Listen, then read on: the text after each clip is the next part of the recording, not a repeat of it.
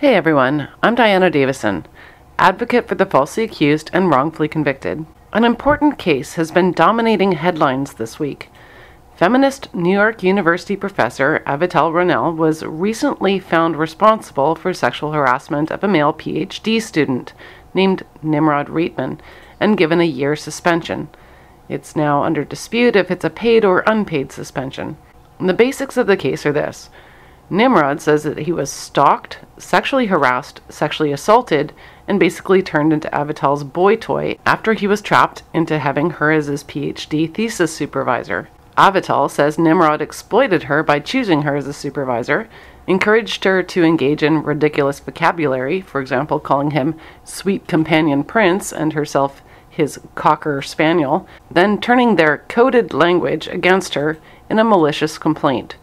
She denies that she ever foisted herself upon him in any unwanted fashion. The case came to attention after outraged colleagues wrote a letter in Ronell's defense, saying that she was too esteemed, witty, and important to be treated so poorly. Simply, they feel that Ronell should not be put through a Title IX inquisition because she's somehow special. One signatory, Diane Davis, no relation to me, lamented that the Title IX process was a feminist tool that had been twisted and used against them. Davis's comment should not be under-examined. Ronell and her supporters have denounced the university tribunal system as a kangaroo court, and Davis says that it's a feminist tool. It's not a tool for justice, it's a feminist tool for, I guess, feminist goals. Now, I would like Davis to expound on that. Much of the conversation around Avital Ronell's situation has been focused on the hypocrisy of these feminist scholars. The main complaint from Ronell's supporters is that the university investigation was flawed and unfair. Well, I think we all agree that that is true, but Ronell's supporters have not called for the dismantling of these tribunals. They just want to limit who it's used against. Nimrod Reitman, the complainant, also found the Title IX inquiry to be unfair, as Ronell was not found responsible for his most serious accusations. Every tribunal case that I've studied has ended with both the complainant and the accused denouncing the fairness of the system. There's no reason to choose a side here. Can we not just all agree that these tribunals are a mockery of justice and just put an end to them? Now we turn to the problem of how these cases are tried in the court of public opinion versus in a proper court of law.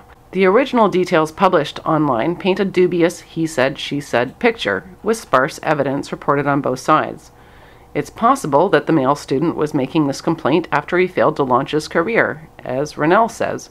Messages were cited in which the young man was using affectionate language and saying how much he missed Ronell's kisses. The young man claimed that he was forced to spend time with Ronell in her Paris apartment, forced to read poetry to her, and forced to lay next to her in her bed.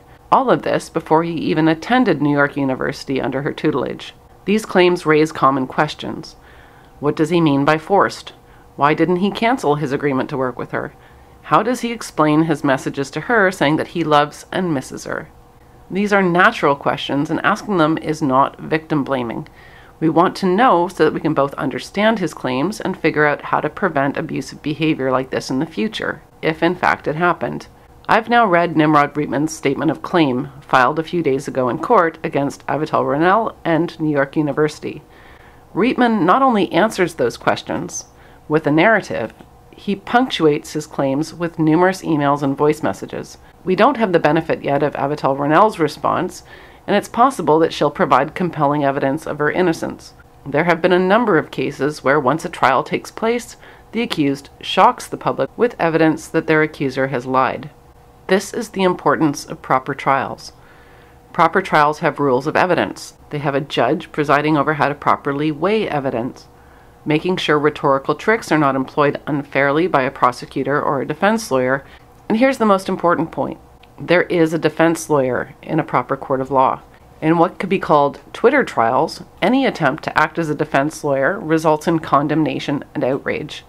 I'm denounced regularly as a men's rights activist simply for questioning accusations and telling people to be careful to hear both sides of the story.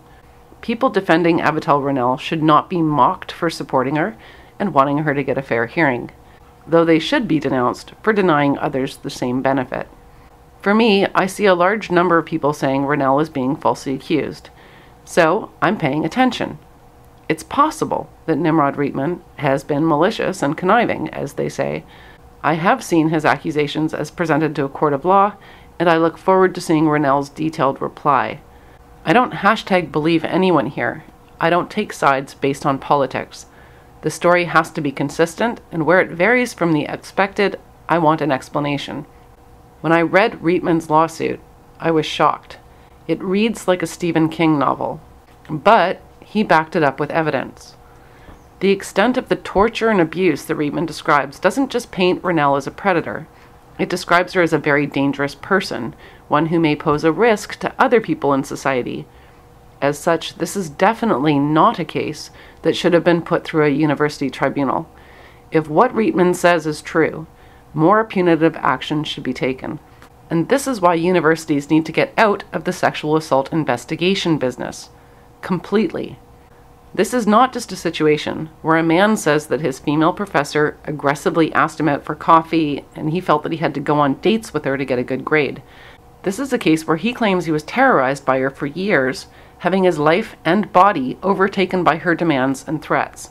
Now, I'm open to Ronell's defense, but having read the full accusations, I can tell you she's got a lot of serious explaining to do. The reverse genders of the normal accuser and accused here is of great importance. It's an opportunity to clear the path for honest discussion without hyperbolic language or ad hominem attacks based in ideology. Defending Ronell can't be denounced as a patriarchal or misogynistic oppression. Reitman can't be accused of being a histrionic lying woman who's just crying rape. Because the genders are reversed, we have an opportunity to strip this discussion down to the important elements. That is the right to have a fair and impartial trial. And that's what I want for everyone. I'll put a link to Reitman's full statement of claim below.